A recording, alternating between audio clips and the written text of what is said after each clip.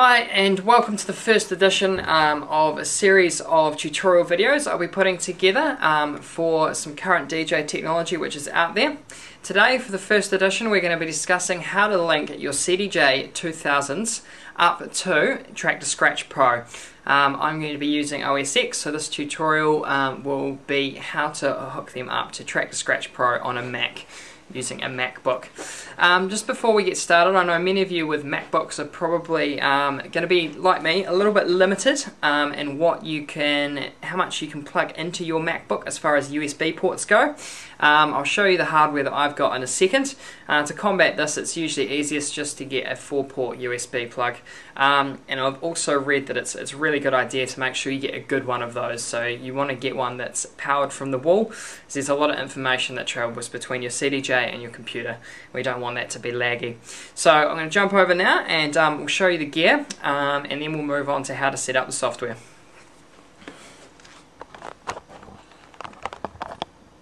So here we have three CDJ2000s in combination with my FX1000 and also my DJM800. Today obviously we're going to be linking those CDJ2000s up to the MacBook there. Now, as I mentioned just before, the easiest solution for your MacBook is probably just going to be to get a 4-port USB port plug to go into your MacBook. Now that's the easiest solution. And just as I said, make sure you try and get a good one, because if it's powered by USB, you may run into difficulties with the amount of data that gets transferred between the computer and the CDJ2000s. So quite simply, at the back of each of the CDJs you'll find a USB port. You just simply plug all of those together and you plug them into your 4-port hub, and you plug your 4-port hub into your computer. So that's as simple as the hardware side of it goes. I'm just going to jump on the computer now, try some new screen capture software, and we'll be discussing how to set the software up to integrate with Traktor. So as we all know, Traktor unfortunately only has native support for singular sound cards. So I'm going to be showing you how to set up an aggregate sound device and how to link that in with Traktor and what to do on your CDJs.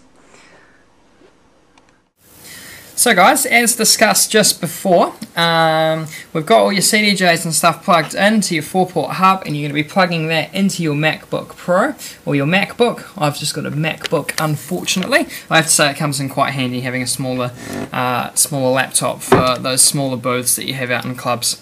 So as you can see here, we've just got your standard OS X. Today we're just going to simply open. It's called Audio MIDI Setup.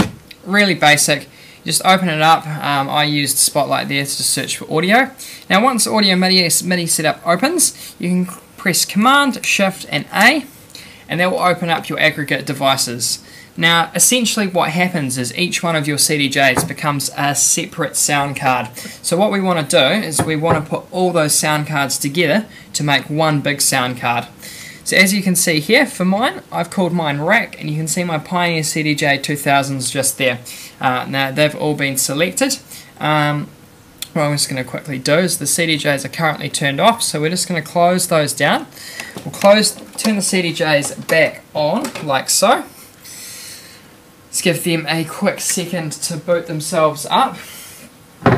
Obviously those of you that have got CDJ2000s and you're all going to be looking forward to integrating those into your nearest club, so you no longer have to deal with timecode CDs, which is really good. So we'll just open up the Audio MIDI Setup again, and just remember Command Shift A, and what you want to do, I'm not going to create one because I've already got one there, just click Add, and you'll get an aggregate device, and you just want to select your CDJs there on the aggregate device, Pioneer, Pioneer, Pioneer, etc, etc, etc, and then you can rename your device whatever you want to call it.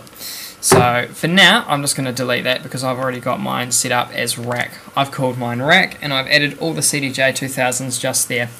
I'm actually yet to try it and yet to implement it into my own setup, but as far as I'm aware, you'll probably be able to tick your built-in output there as another device to add to your aggregate devices to put it into that sound card, and you'll be able to use that as a fourth output in Traktor. And that can also be quite handy for those of you that are only using two CDJ2000s or whatever. So that's as simple as it gets there, and as you can see, those are no longer blanked out because the CDJs are on. So they're active. Now simply all we need to do is we need to launch Traktor.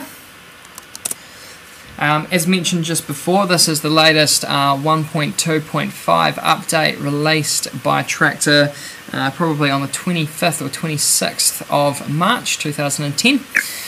So here we go, Traktor is loading up. We're loading the collection there. All you're going to want to do, obviously mine's been set up to deal with this before, you just want to go into your settings and you're going to want to open audio setup. And all you want to do is select, you've got all your different CDJs there. I got a bit confused the first time I opened this up, I thought it was strange. As mentioned, Traktor doesn't have native support for multiple sound cards. So you just want to go and you're just going to select that rack. And so as you can see there, 0 in, 6 out. So that, of course, I've got two CDJs with a stereo output in each equals 6 outputs. That's all you need to do from the Traktor side of stuff. I'll jump back on the video camera now and I'll show you how to link your CDJs into Traktor. You do all your assignment onto your decks A, B, C and D from the CDJ. So I'm going to jump on there and show you that now. We've now got the software side of stuff all set up, and it's just a matter of getting the CDJ set up. So I'm just going to take camera off the tripod there. We'll take this for a wee walk. Now what you can see there is obviously the display on the CDJ2000. All you're going to want to do, I'll start with this CDJ here just because I'm going to set this up on channel A. You want to press the link button up here. Press link, and it's going to come up and it's going to have a wee thing. It says USB MIDI. It's going to say push to connect. So I'm going to go over here and press the same one there, push to connect. Push to connect on there. All you simply do is you press the knob on the side, push, and it says turn encoder. So you can turn that encoder and you can get that CDJ to select whatever channel it wants in Traktor, whether it be deck A, deck B, deck C or deck D. So for this CDJ I want to put that on deck A. Over here, push to connect, and we're going to put this on deck B for now, and we won't worry about the third CDJ at the moment. Of course, your CDJs, they all just get routed into your mixer as you normally would with any other normal audio output. I've got the DJM800, so I'm doing it by digital input, which is just a singular RCA cable. So from there, you'll look up here on Traktor. What you can actually do is you can use, you can see down the bottom there, I'll just make the browse a wee bit larger. As you can see there, you can use the knob on your CDJ to control what you're going to be playing off your CDJ. Yes, what you're going to be playing off Traktor. And down here we've got back, and we've also got tag track / remove. Now that's tag track / remove as a default option selects the folder that you want to go into. So we'll load a house track. We'll see what I've got new in my house collection at the moment. Jump down to March 2010 and hit the back button, and that gets you into being able to select what track you want. So that's all just using these three buttons right here. So scroll down, scroll down, scroll down. Let's chuck on, what do we want to play today? We'll put on Shakedown, the Bass Clef remix. All you need to do once you want to select it is just press down on the button. Done. And as you can see there, the name of the track comes up on CDJ. From there, it's as simple as pressing play. And as you can see, the audio is going to be coming out just there. And I need to turn my amp on before we're going to hear anything. And that is how to set up your CDJ2000s with Traktor. So